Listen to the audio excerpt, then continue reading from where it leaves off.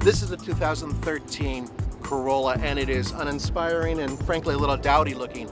The new one is entirely different because it has a fresh body that's very Avalon-like. And if you move with me, you're going to see another thing. Duh!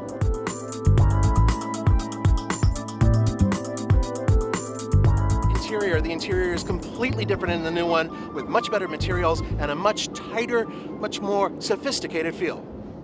You can still get the 4-speed antiquated old transmission in these Toyotas. Yes, it's true. With the L model, which is the base model, you can get it.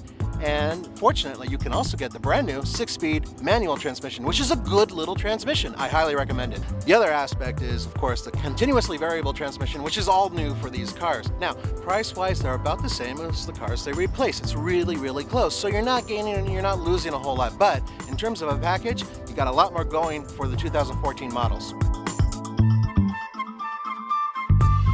This has been a quick take on the differences between the 2013 and 2014 Toyota Corolla.